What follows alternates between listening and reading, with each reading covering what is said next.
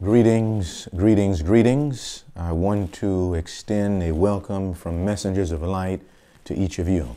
If you're here for the first time, we say welcome. If you have been part of our regular attendees at our BTI or Bible Training Institute, we want to say again, welcome back. You and I know as we've studied together that there is a crisis that is developing all around us. And this announcement has something to do with that crisis. And I want you to hear very significantly what's happening. Before we talk about that, let's pray. Heavenly Father, we're so thankful that we have the privilege of being your children, of being a part of the team that you are raising up to finish this work in this final generation. Bless us as we spend this short time together looking at the crisis that is developing us around us and showing us what to do. Abide with us now, we pray, and we thank you. In Jesus' name, amen. We know that there is a crisis developing. If you've been studying with us at BTI, you are very familiar with a text of Scripture in the book of Daniel, the 12th chapter. All of the prophecies in Daniel are leading up to this one place. In Daniel chapter 12, verse 1, the Bible says, "And at that time shall Michael stand up, the great prince which standeth for the children of thy people, and there shall be a time of trouble, such as never was since there was a nation, even to that same time." Now we know that this trouble is coming. In fact, in the book Welfare Ministry, page 136, the prophet of God says that grievous troubles would arise among the nations, troubles that will not cease until Jesus comes. Now, if you study that quotation carefully, you'll recognize that when the prophet was alive, she said that the troubles had not yet started, these grievous troubles. But she says soon, in other words, when the prophet would die, that after her time, there would come a grievous trouble, and that would start something that would not stop or cease until Jesus comes. And if you study history and Bible prophecy, you are aware that that time in a special sense began in 2020. 2020 was the beginning of the end prophetically. We have done a series in which we've walked this through in BTI and in other places on our website.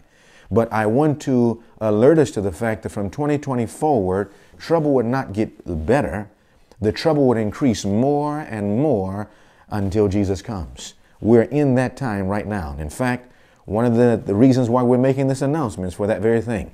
We just recently in BTI started a series that was called The Final Generation, The Mercy Seat, and the Ministry of Healing, in which we are studying from the Bible the importance of health reform and medical missionary work and the part it plays in finishing the gospel in this final generation. Well, in the process of doing those recordings and sharing them with you, there was a certain channel that censored and tagged some of the videos and tried to pull them off from the internet. And they warned us and said if we continued, they would completely take it off, because of certain words that were used concerning the disease, the pandemic that is spread worldwide, and other words that you are very familiar with that people talk about, things that you should take or not take. You understand what I mean.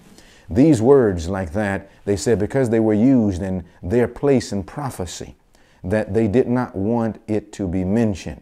This is another indication that trouble is increasing, that the message of truth is trying to be stifled and smothered.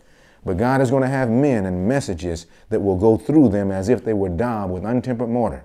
Nothing can stop God's message. And so we're working on something behind the scenes and developing a platform in which the unadulterated gospel present truth message may reach the masses all the way through internet land, online, wherever you are.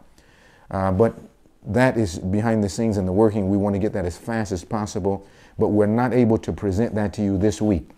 On Friday, we will present the messages in an audio format, but it would have the same truths that you can study with that will help you to see why the devil does not want you to hear those messages. So please, tune in this Friday. Take your pen and paper. Take notes. Make sure that you're listening, that you understand, and then we will get that platform together in which we can give all the messages necessary.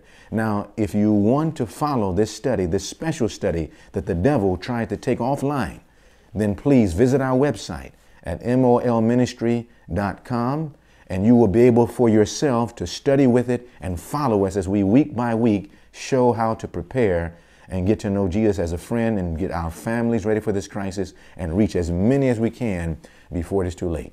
I want to thank you for tuning in. I want to thank you for your prayers and your support that has been overflowing this year, even in the time of the pandemic, showing that you want to finish this work. Let us continue to press together as we seek to get all things ready for the coming crisis. May God bless you. We'll see you next time.